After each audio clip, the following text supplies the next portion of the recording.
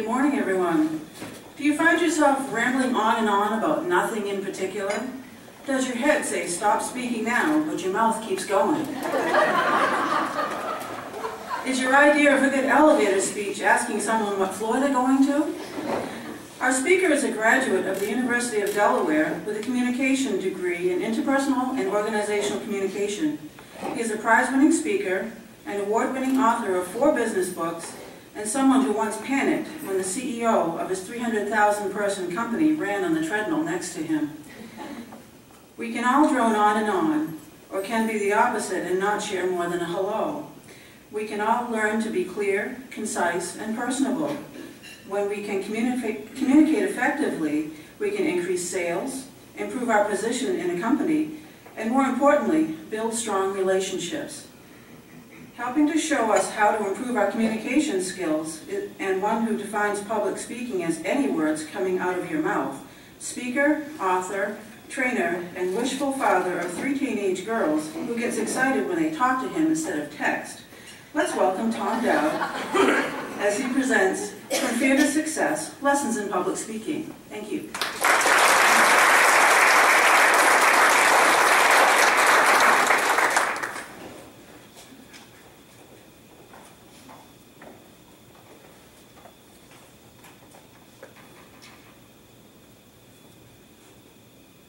Have you ever imagined your own funeral? Who will do the eulogy? Who will be your pallbearers? Who will attend or even care? I attended my own funeral. Let me explain.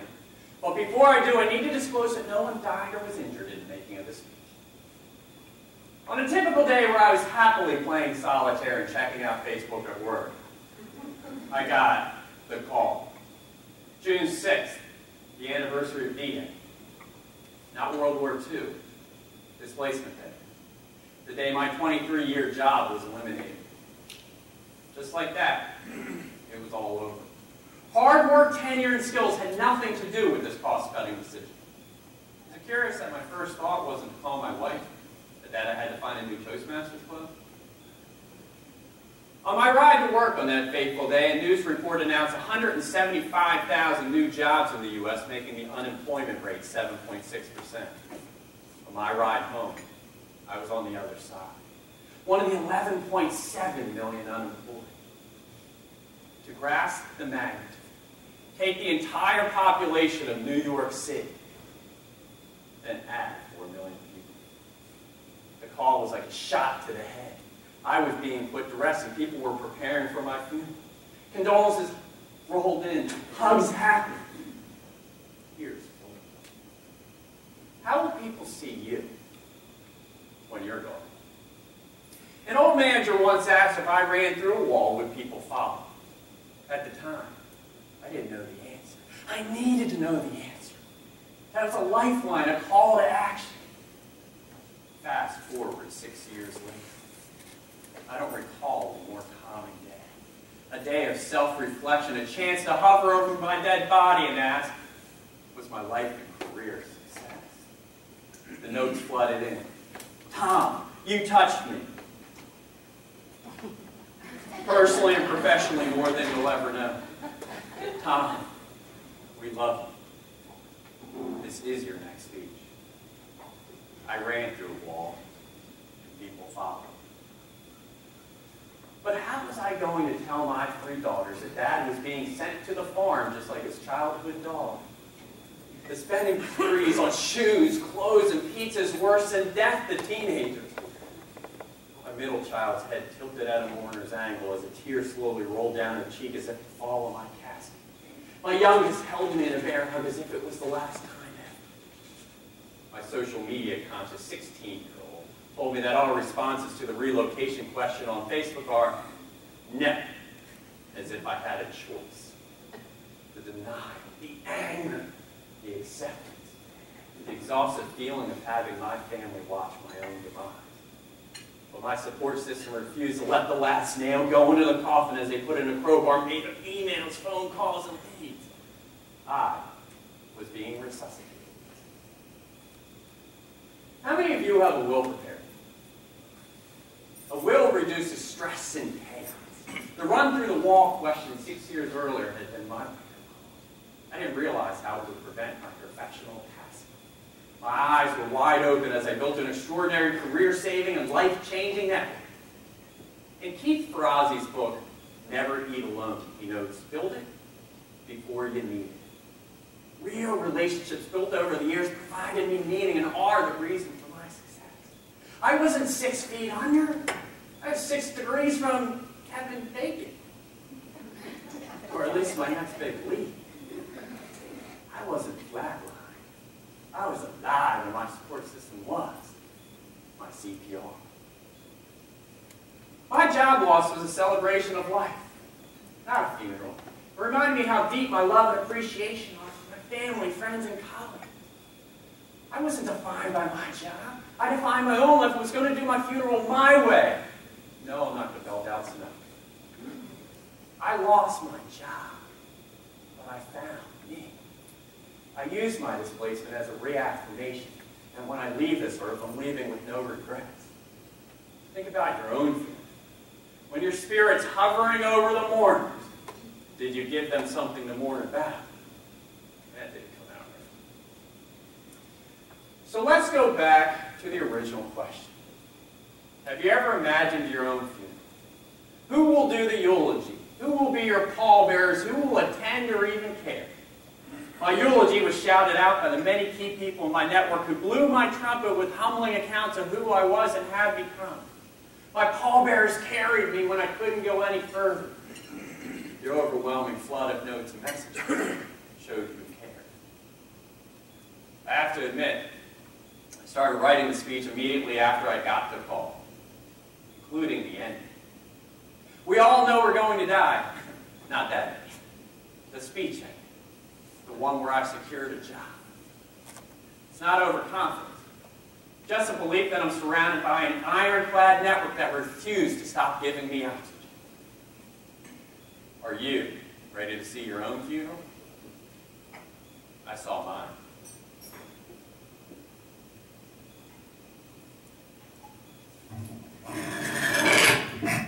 And it was beautiful.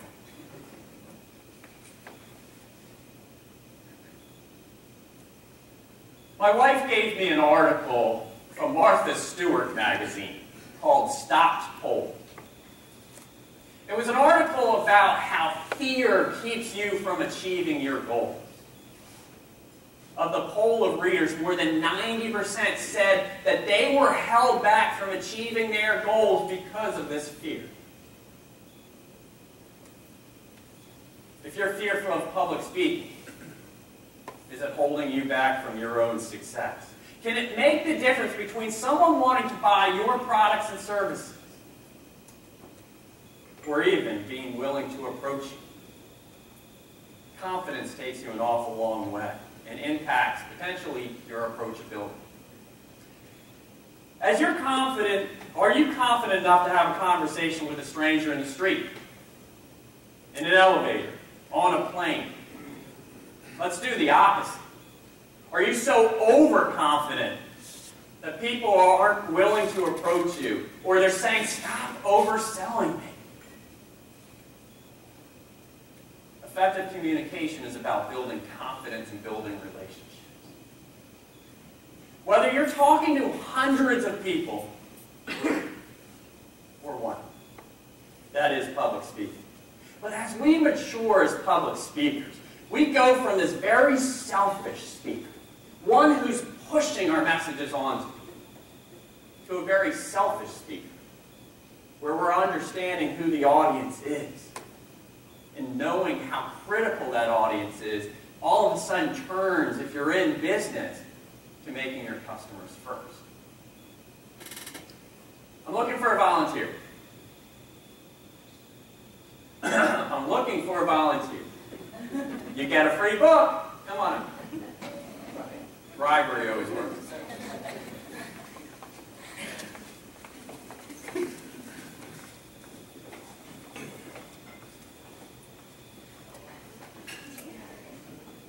Hello, Tiffany.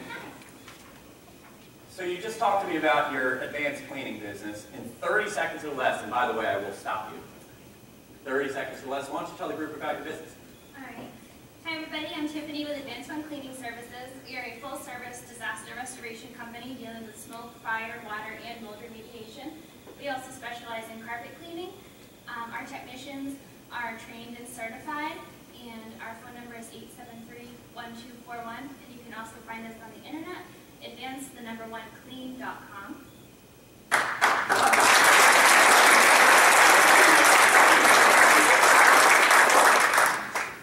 You've done that before.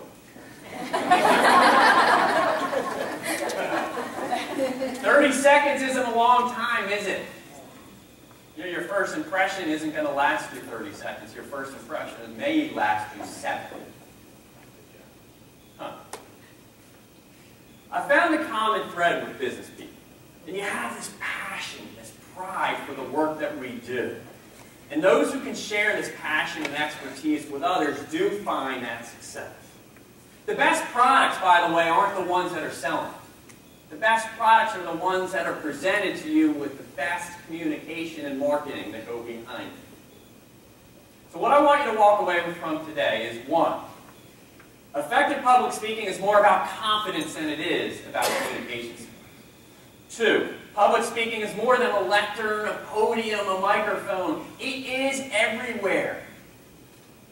That casual conversation you had up front with that person next to you at your table is public speaking. Number 3, your ability to speak publicly isn't as hard as you think. The hardest part is your willingness to start to take the right action. Number 4, public speaking is a learned skill that must constantly be refined and honed regardless of your experience level. And number 5, your business and professional success are contingent on your ability to communicate effectively. Part of learning about public speaking is your ability to be succinct. Have you ever found yourself rambling on and on and on and on? Or listen to someone that has gone on and on and on and on. It's only been 10 minutes, by the way. It's distracting, it's hard to follow, and your messages get lost in it. So let me share a story with you. My wife has a 9-year-old niece who was overheard at school telling a classmate, "You're not popular and nobody likes you." So the teacher had to write a letter of apology. And the letter came in the next day and said, "I'm sorry that you're not popular and nobody likes you." A few years ago, that would have taken me 20 minutes to get to the point. We can easily get lost and get distracted with rambling. Public speaking is a skill that must constantly be worked on. So ask yourself, what is the quality of your communication? Once we get past this angst and have this conversation with someone, your credibility comes under question. The words that come out of your mouth are being judged whether you like it or not. Anyone see the end of the World Series this year? I see. Well, at the end of the World Series, a representative from Chevy presented a truck to the MVP. And he had notes. Nothing wrong with notes. But he stumbled and stammered, and it went viral. Go look it up. All you have to put in is Chevy Guy MVP, and it pops up for millions of hits. The credibility for him was shot. The credibility for his company comes under question. Anyone remember Caroline Kennedy running for the New York Senate in 2008? She had a television interview that lasted for 30 minutes. She had more than 100 "ya knows" in there. It's not a coincidence she dropped out of the race just a few weeks later. Her message may have been extremely important, but it got lost in her ability to communicate. When your communication is filled with ums, ahs, you knows, likes, reallys, rights, literallys, technicallys, all of those filler words, your credibility is going to come under question. It's time to take a gut check. And ask yourself, is your message being lost in filler words? Is your message being lost, period? So how do you fix that? Well, find someone you trust and have them count. It goes away like that. I personally joined Toastmasters, and there is a Toastmasters group that meets here at Thomas College. It is not for everyone, and it is not a requirement for public speaking. But it does provide you the confidence to be able to do it. The only requirement is to start to take action for yourself. I learned, as I joined Toastmasters, that I needed to practice a little bit more. So when I would drive to work, it took me 30 minutes to get to work. During radio commercials, about 10 minutes a trip up, 10 minutes a trip back, 20 minutes I was practicing public speaking. Just 20 minutes more than most people do every single day. And then I found a room I'd go in and practice reading or vocalizing or going over a presentation from work or working on whatever and practicing my communication skills 30 minutes a day, 30 minutes more than most people out. Another thing that you can do is break out of your comfort zone. Be willing to practice in front of your family and friends. I joined Toastmasters, but after I joined Toastmasters, it took almost 2 years before I practiced my first speech in front of my wife. I was on my way out the door to a speech competition in Canada where the winner would go on to the World Semifinals and be in the top 81. Seemed like a good time. I wrote a 7-minute speech about my dog Kevin in rescuing animals.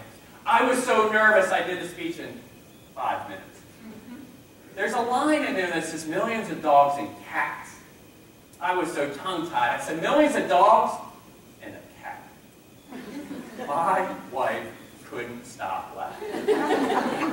She knew it was a one-time gaffe and knew the effort I put in to get to this point. I knew if I could do it in front of her, I could do it in front of anyone. My family's been there to provide me the feedback I needed to hear and provide me the support to move me forward. My communication skills and confidence level and subsequent success grew exponentially when I involved my family, friends, and colleagues in my learning process. Understand the importance of your support system. Other steps that you can take. Find a mentor. Find a coach, someone who can specifically work on your communication skills. Become a mentor. When you are mentoring someone else, you become so conscientious and so conscious of what you're doing. You automatically improve your communication skills.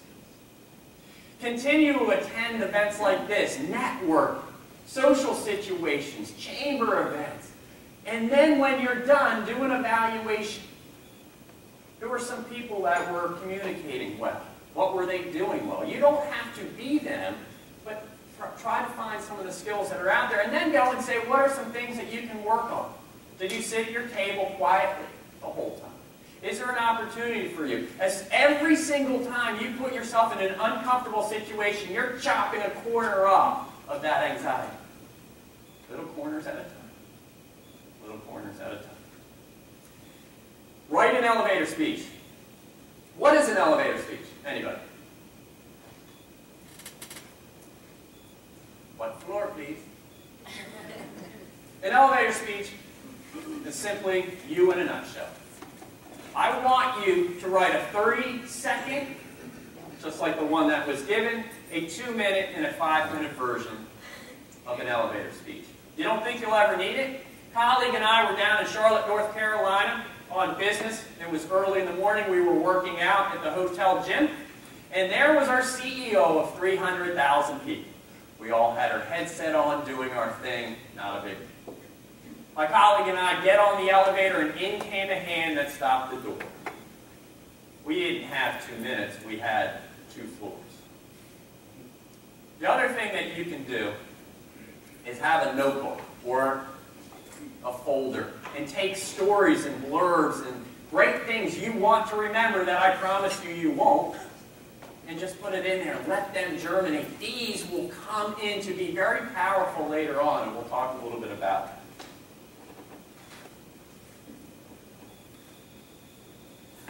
So now you're ready for action.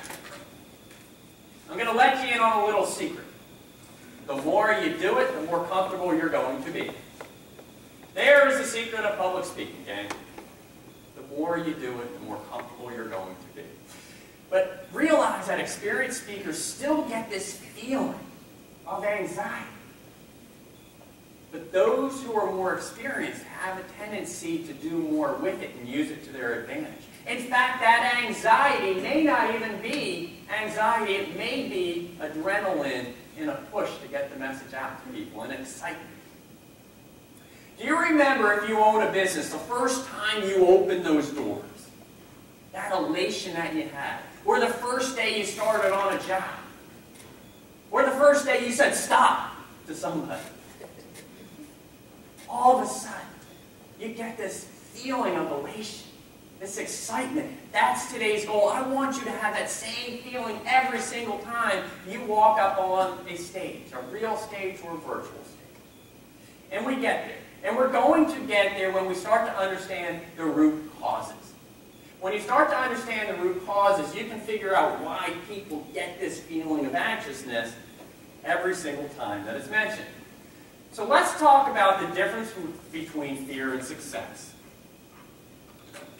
This is my 10-year-old daughter getting her ears pierced. This is my 10-year-old daughter victorious after getting her ears pierced. All of you can think back to a moment when you found this elation, this victory, this success. That's the goal we want you to walk away with from today. So why do people get anxious? If you understand the whys, you can start to figure out the hows. We're out of our comfort zone. We're in a new environment a lot of times. I've had the pleasure of speaking here a couple times, so I'm familiar with the room and the setup. Every single time I've been here, I get more comfortable being here. So you're driving in Chicago. You've never been to Chicago before. You don't have a map. You don't have a GPS, and you take a wrong turn. Uh-oh. That's the same feeling you get when you're in a new environment. That anxiousness, that uptight feeling. New equals stressful. But then you also have this risk of failure, or this risk of embarrassment. What if, what if, what if? What if I embarrass myself? What if I fail? What if I'm boring? Hi, my name is Tom Dowd, and I'm really excited to be here today. Don't be boring. You can come out and say, I'm Tom Dowd, I am really excited to be here today, and I mean it. Because when you are energetic and you feed off of the audience can feed off of you, all of a sudden that anxiousness kind of goes away. Another reason is this anxiousness, this lack of experience builds up. So in 7th grade, I had to give a presentation at school, couple-minute presentation, I don't even remember what. What I do remember is that my head was spinning completely out of control, and I sat in the wrong seat in the wrong row when I was done. I vowed to never publicly speak again. Let's see how that worked out.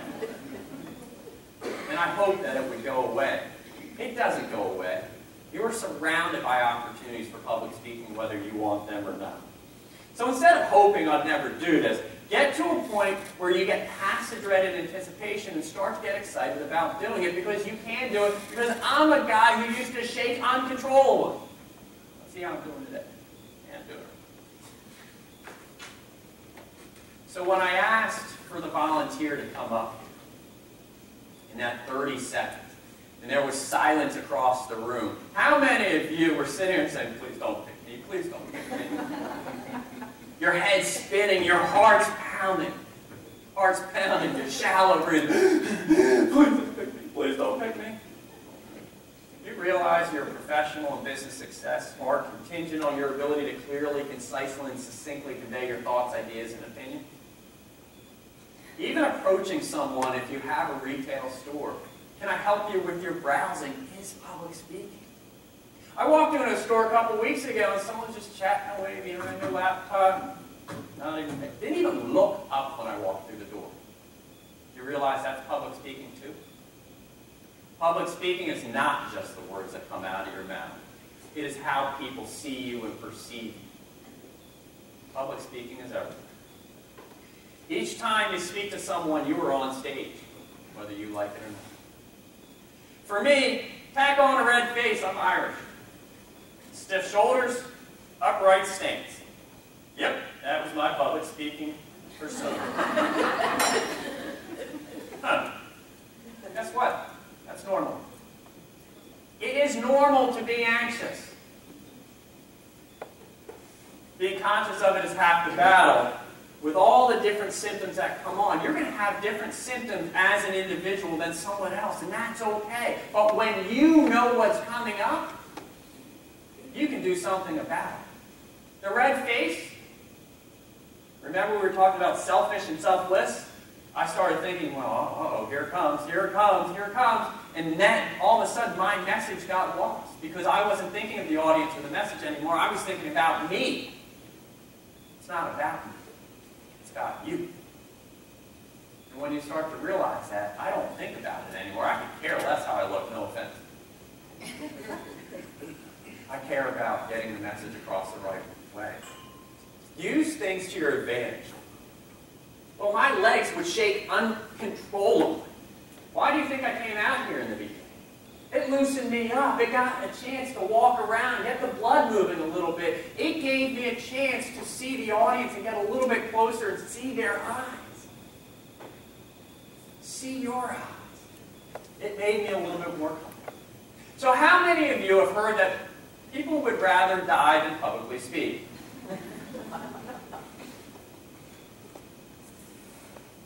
This chart came from dlugan.com when he Googled died in a blank accident. The death perception isn't real. It's not as bad as you think. And the good news is public speaking didn't even make the death list. I feel really bad for those that were thinking about taking that knitting class. And I'm sorry for the one blogger.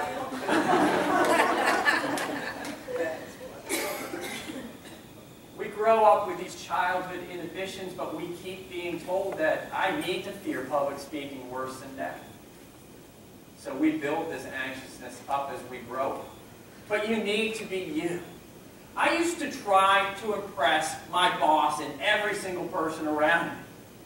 My true comfort level came when I taught myself to be me. We try to be this overzealous marketer, or we try to oversell sometimes. Instead, learning to speak effectively is a matter of relearning who you are and being able to effectively convey that to people. The person you are at the dinner table, when they see you publicly speaking, should be the person they see up on stage. It's very powerful when you play to your strengths and when you just be you. A professional speaker's axiom is you don't have to be funny unless you want to get paid. Now, we're not all aspiring to be professional speakers. Okay, well, maybe. Try. However, as business people, we do need to be engaging. We do need to be out there, and humor adds to that. It makes us engaging. It builds up the quality of the presentation. It lightens the mood. It gets people to like you and to like your business. And all of a sudden, that leads to more success out there. And personal stories help. That notebook or folder we were talking about, mine's this thick. When you share personal stories, you start to share messages. And when your messages are there, they start to stick. So I'm going to share an example of a story with you. And the message is the innocence of children. My wife and very naive 14-year-old daughter were driving down the road when my daughter asked what that abandoned building was. My very reluctant wife answered, "That's a topless bar." Now, before you think I'm about to get inappropriate, my wife said, or excuse me, I'm going to start over. My wife and very naive 14-year-old daughter were driving down the road when my daughter asked what that abandoned building was. My very reluctant wife answered, "That's a topless bar." Now, before you think I'm about to get inappropriate, my daughter said, "What'd they do when it rained?" You want me to do it again? No! Personal stories anchor the message. You may not remember the message of the innocence of children, but you will remember the topless bar. You'll probably remember I did it twice for you. And you'll remember eventually and get back to the innocence of children's message. Personal stories anchor your story. We're not looking for comedians, but it is proven that it lightens the mood and it engages the audience out there. But you don't have to be funny. What is important is that you find a connection with the audience. And that comes through conversations. It comes with understanding. It might come with preparation before. I know about who was going to be here today. Gina and I talked about that. The types of people you have to get to know your audience. And while we're here, you ask engaging questions. You ask rhetorical questions, and you start to figure out that connection, because when you can emotionally connect with an audience, your message is going to stick. So make it go away. You can't. It doesn't go away. But you can control it. And that comes with practice and preparation. Imagine I'm standing in the state of Maine at the finals to win the state championship for a public speaking contest, and I can't remember the first line. I can remember the second one. I had some success in speech competitions, and I was one speech away from the world semifinals, and 2 minutes in, I repeated the same line. In both cases, I gave the best speech of my life after I made the mistakes. Why? Because at that point, I wasn't presenting to the judges. I was simply sharing a message with an audience who felt really bad for me. And we found that's how you get emotional connections. You mess up. People were feeling for me. And they were really hoping I would do well, and I fed off of that, and I gave the best presentations of my life, knowing I wasn't going to win, and it simply became about the message. But I did realize I had to change my practice routines. I could no longer just drive back and forth to work and memorize my lines. I had to learn to practice and prepare.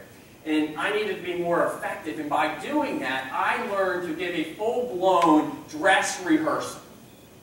It's no longer just reciting lines. It became gestures, facial expressions. It became the use of voice and pace and pauses. A full-blown dress rehearsal. When you practice and prepare. I went from this one-dimensional speaker to a holistic speaker. And you can't wing it. Go back to the times where you tried to wing it.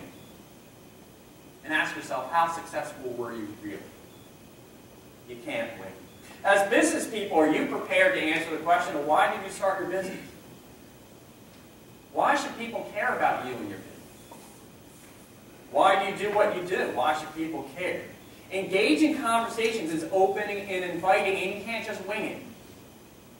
That elevator speech that we heard here today about the cleaning service, it's been done before, and it was done extremely well. And we're going to remember that.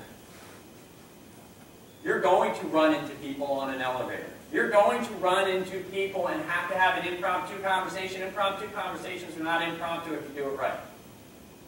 Have your elevator speech ready. Have pockets that you can pull out and use these stories. And when you stumble and struggle, go back to that notebook and write those notes down as to why. And work on those things. So how can you prepare? Personal styles and how you prepare. I like to write it all the way out, and then I cut it down to note cards, and then in a lot of cases just let it go and memorize the words that are there. The key is to choose the right words. There are some certain points. I started with the 5 things I want you to walk away with. I'm going to end with those 5 things. If there's nothing more I did today, it was to give those 5 points. You have to ensure the key points and messages you have are noted and ingrained in your head. You need to practice the points of emphasis. There are points that you want to write out. You can write out your cues for nonverbals and for gestures and facial expressions. How many people remember this from that movie? What was that from? Home Alone? Everyone remembers the gestures. They are public speaking. Repetition, practice more than once. The average professional speaker I read somewhere, minimum of 20 times practice. Minimum. of 20 times. Practice in front of a mirror. And as uncomfortable as that just made you sound, it will exponentially improve you. Because every single time you knock a corner of being uncomfortable or anxiety off of that, you're building your confidence. And if you're not comfortable doing it in front of a mirror, good, keep doing it. Friends and family, find that support system. I practice in front of the dog all the time. He howls. I've practiced in front of my dental hygienist while in the waiting room. Stage time. Find a stage, full-blown practice. And when you make a mistake, don't stop and go back, stop and go back, stop and go back. I took up piano at the tender age of 38. And every time I made a mistake in the beginning, I'd go back and start again. And I kept starting them. My beginnings were awesome. But I never got past my mistake, and therefore I didn't learn how to muscle through it until my piano teacher said, muscle through. And that you learn to go through your mistakes. I made a mistake today, so what? I learned from it. Let's move on. What's important is that you're learning from them. Be familiar with the setting. I got here at 7 o'clock today. I knew the layout of the room because I've been here before, but that didn't matter. I wanted to see, there were tables here, first-time tables wherever. So I need to now account, well, is there going to be clanking of silverware while I'm speaking? Where do I want to set up my camera? Am I going to have feedback with this microphone, which I worked through? I moved the podium up 3 feet. I have control, and when you have to control the things that you have control of, your anxiety goes down. Chop them off that corner of anxiety, one bit at a time. You have control sometimes of lighting, of seating, of the temperature. What you do have control of, take advantage of. Be a student of yourself. Videotape yourself. Again, I'm not comfortable doing that. Brand new Toastmasters Club down in Falmouth, and I said, gee, you guys should probably put a video camera out here. Look at yourself. The looks on their faces were, no way. Which is a shame. Videotape yourself once and watch yourself, and guess what? You grow exponentially. I spoke down in Massachusetts a couple weeks ago, and by the way, I had some flailing arms going. Nobody told me until I saw the videotape. I might have flailing arms today, but not as much. You're constantly being a student of yourself. Play to the strengths. Talk about stuff that you're familiar with. I'm not going to come in here and talk about rocket science. I'm going to come in and talk to you about the things that I know. Talk about you. Your anxiety is going to go down. And if you don't know anything about it, do your homework. So there are 2 ways to prepare. There's the mental preparation and physical preparation. You need, in the mental side, to visualize your own success. Dale Carnegie once said, you can conquer almost any fear if you will only make up your mind to do so. For remember, fear doesn't exist anywhere except in your mind. I love the Winter Olympics. I love when they put the camera on the bobsledders and when they put them on the skiers and they're doing this before they take their run. What are they doing? They're visualizing the course. And they're visualizing the gold medal. They're not visualizing crashing. Visualize your own success. I was convinced I could win the World Championship of Public Speaking. And then I met Joe in the gym in the morning. By the way, I'm going to stop going to the gym. Because Joe, I said, Joe, you don't know me, I'm Tom Dowd. I saw you 6 months ago. And you were at the conference, and all the things that you taught, I learned so much from you. I brought it into the speech I'm going to give tonight at the competition. And he said, oh, that's fantastic. I'm so excited for you. I said, Joe, are you competing tonight? He said, yeah. I said, oh. I said, Joe, are you a public speaker, professional speaker? He said, yeah. I said, oh. I saw a guy a little bit later before the competition. We're all together, and he said, gee, I really hope I win the World Championship of Public Speaking so I can quit my day job. I said, that's funny. He said, no, really. I said, are you a professional speaker? He said, yes. I said, oh. My confidence was shot. Put yourself into a position to build up your confidence. Put yourself in a position to psych yourself up. Put yourself in a position for success. And part of that comes with knowing the audience. Do you know who you're speaking to? You can't just randomly shove your message down somebody's throat. Know who your audience is. How are you going to relate to them? How is your message going to resonate with them? You must believe the audience is here to see you. Believe. Capitalized on my notes. And understand that fear may not be this anxiety. It may be an excitement to get the message out to people. The other piece is have a message that people would want to hear. Because that's mental. Your head's spinning. All that leads to your physical of sweating and shaking. So do a little bit of physical preparation. Everyone together. Breathe in deep.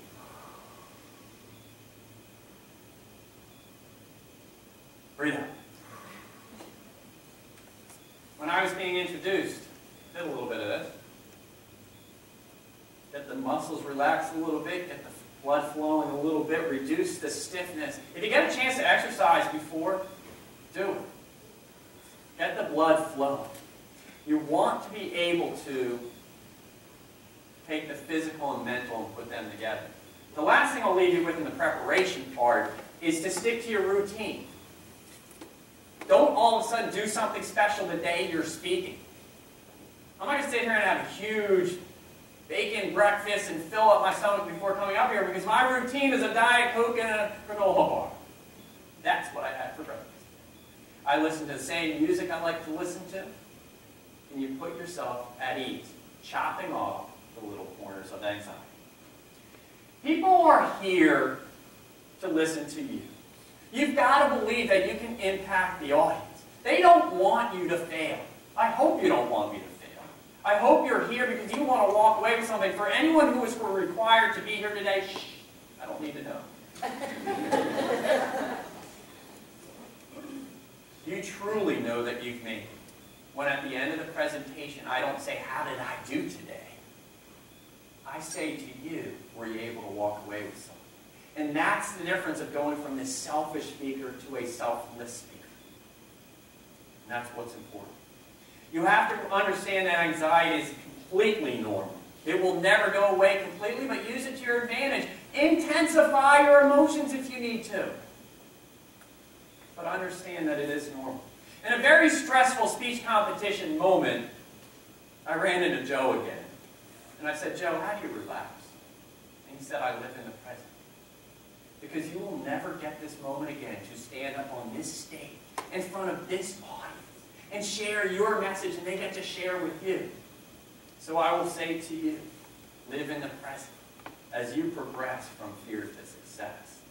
I hope that you noticed as we went through today, there were a variety of ways to present. And each one of them have their own success.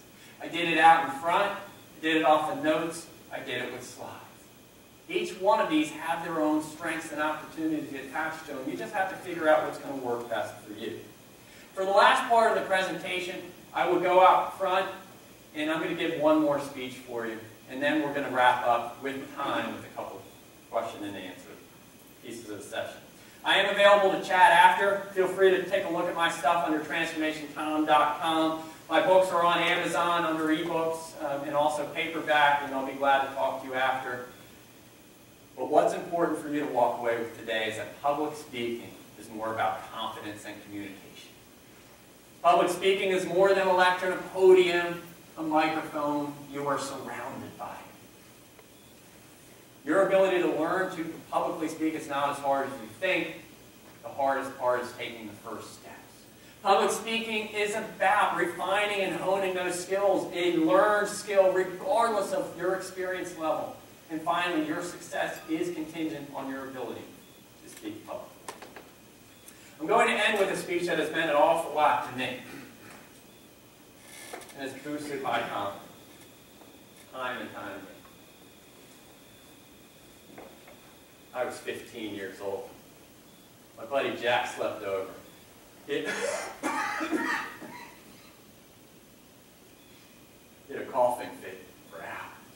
It was deep, constant, breathless. My parents were at home. I was scared to death. Jack, wake up! Oh, what? Oh, man, you don't wake a guy dreaming of Jody. Do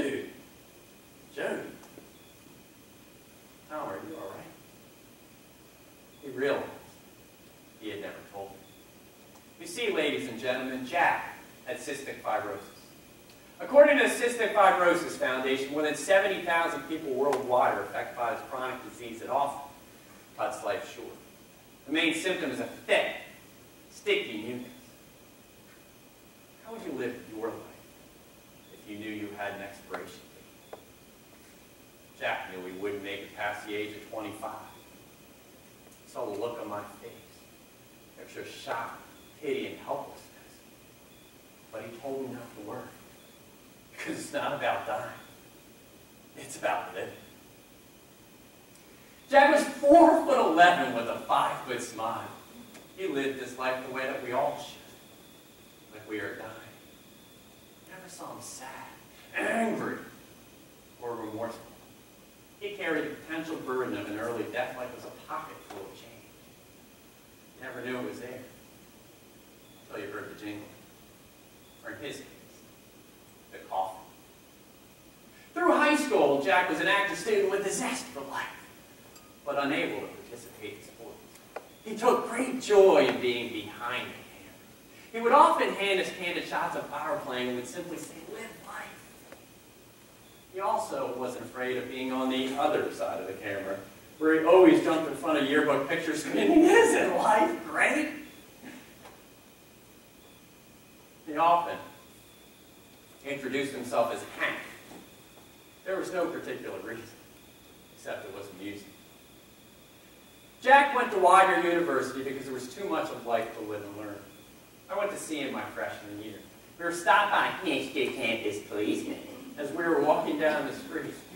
We were laughing too hard. He said, "You're drunk. Soon to be disorderly." No, just living a good life. Still suspicious, he said. "Don't ever come back again." I told Jack I would die if my parents ever found out. He laughed. He said, "It's not about dying. It's about living."